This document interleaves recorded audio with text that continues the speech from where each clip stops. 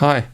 So I don't know about you, but I don't really have a regular use for orchestral libraries in my home studio. I don't really produce or mix orchestral music, and I also don't do any film scores usually. However, I have used some string arrangements before in songs for my band The Wash, and I think it's always nice to have some extra colors for your productions. But then again, currently I wouldn't spend thousands of euros or dollars on a professional orchestral library. However, I recently found this video from Guy Michelmore in my YouTube feed, in which he does an orchestral arrangement with a very small and very cheap sound library. So in this video I'm going to have a look at Spitfire Audio's BBC Symphony Orchestra Discover.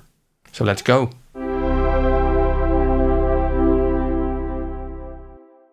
So how do we get this library? Well, let's have a look at the Spitfire Audio website.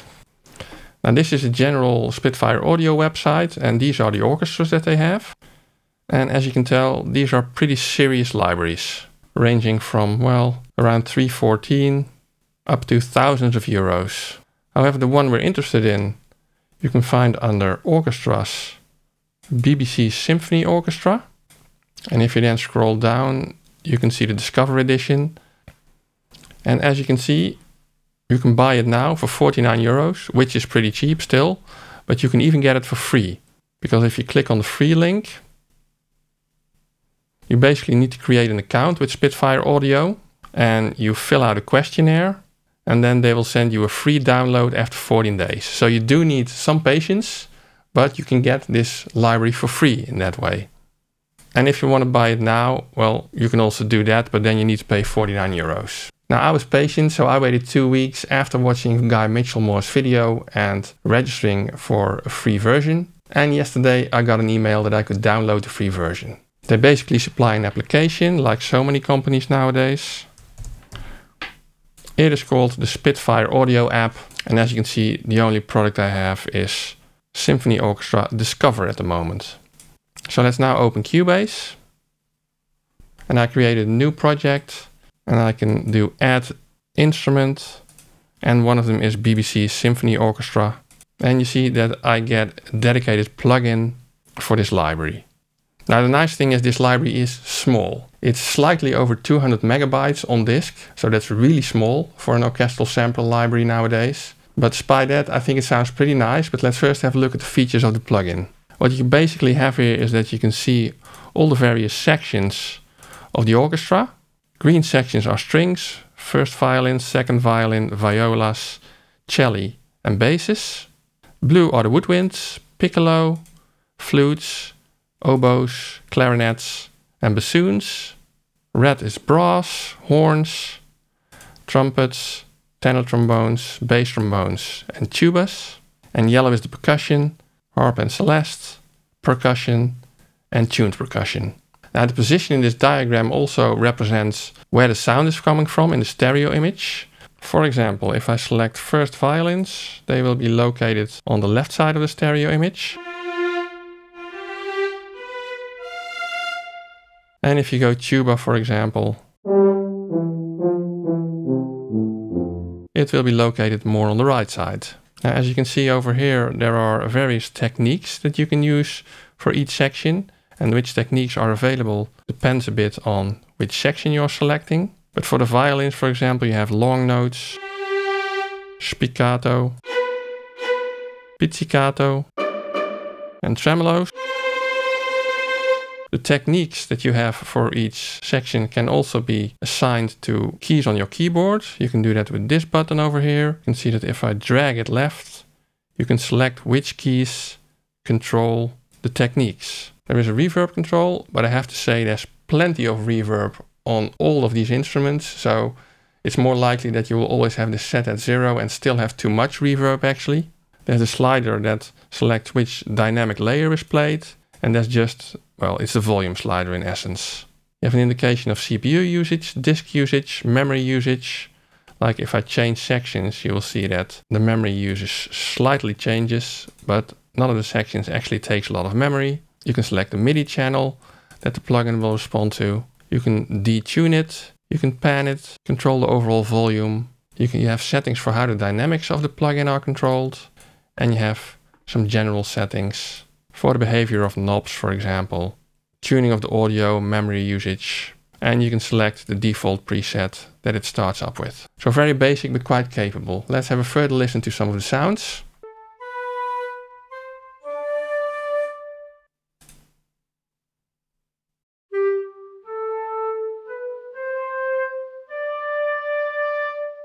Or maybe this one.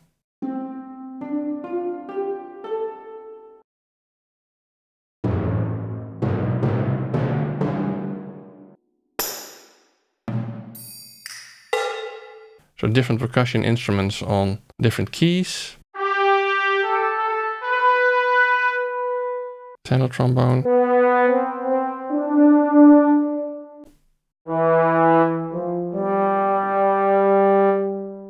So pretty decent sounds, which I feel are quite usable to add some extra color to your productions or string sections or, well, whatever you need. But there's more. Let's return to the Spitfire Audio website for this. Because if we go back to the Symphony Orchestra Discover page, you can see that there's also walkthroughs, technique lists, audio demos, and there's templates. And if you click on those and scroll down a bit further, you can see that there's templates for all their libraries basically, and also for the Discover library.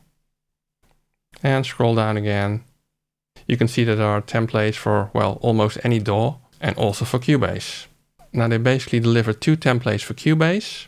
Now the first one is the multi-template, and I think what they've done in here is that they've added an instance of the plugin for every section in the orchestra, but also for every technique. For example, if you go to the violins, we have a violin 1, the long legato technique, the short technique, the pizzicato technique, and the tremolo technique. For example, if we open this plugin, you can see it's the violet one with the long technique.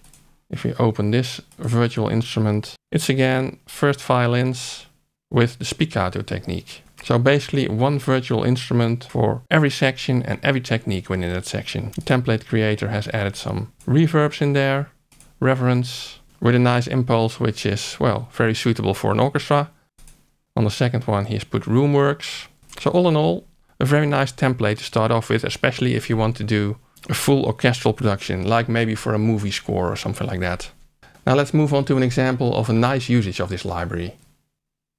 Because like I said before, I was introduced to this library via a video from Guy Michelmore that showed up in my YouTube feed. And you should check out his YouTube channel because it's really worthwhile. He's also using Cubase. And in one of his videos, he's demoing this sound library as well. And he's showing how he writes a full orchestral segment starting from just chords and then gradually arranging it with all these instruments that are available in the library. It's very interesting. It's a 50-minute video, so you really have to sit down and take the time for it. But I think it's really worthwhile, so check it out. I'll provide a link in the description below. And very graciously, Guy has also provided the Cubase project that he made during that video with the full orchestral segment. So that's this one. You can see there's lots of tracks. He's not using all sections or all techniques from all sections, but he's definitely using a lot of them. So let's have a quick listen to this orchestral arrangement.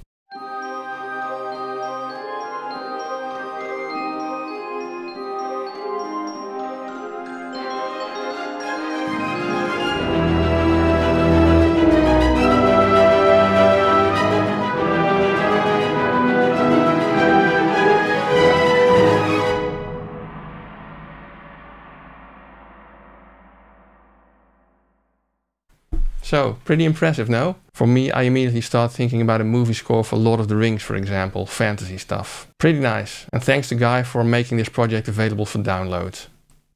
So all in all, I think this is a very capable and very nice sample library for orchestral sounds. Definitely for the price of 49 euros or even free if you're willing to wait 2 weeks. The only downside I see so far, but I haven't actually used it in a production yet, is that the sounds are quite ambient. So you really get the inbuilt sound of a big orchestral hall, and that might not always be suitable for every production. But all in all, definitely thumbs up.